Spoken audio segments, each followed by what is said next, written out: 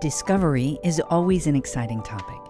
Today, it's even more fascinating to talk about production and the ability, knowledge, and competence to work with advanced bioproduction of biologics in a continuous process.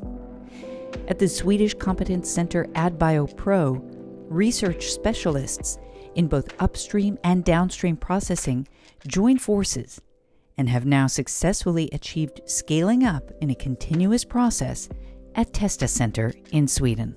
So AdBIOPRO is a center which has a purpose which is really towards industry application. We want to have research which is really supporting industry and helping at the end of the day the patients, because we believe that we can bring technologies so that the production of biologics can reach the patients in a better way. It's a lot tougher than you think to scale up a process.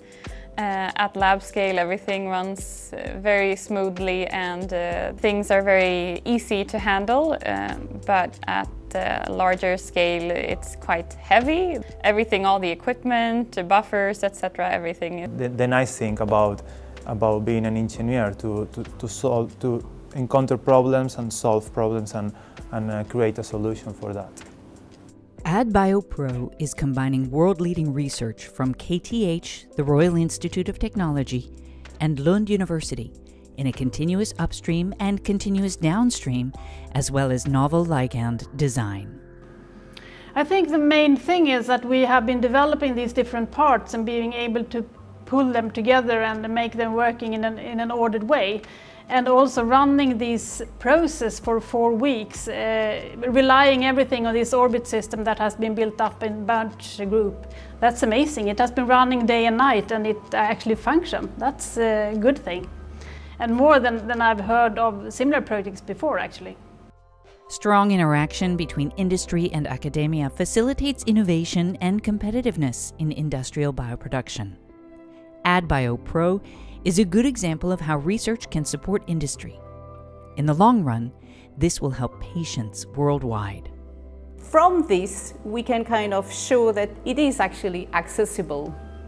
We believe that we can bring technologies so that the production of biologics can reach the patients in a better way. The pharma industry is a major contributor to Swedish exports. For Sweden and Swedish industry, it is essential to develop AdBIOPRO into this field's premier research center in the world.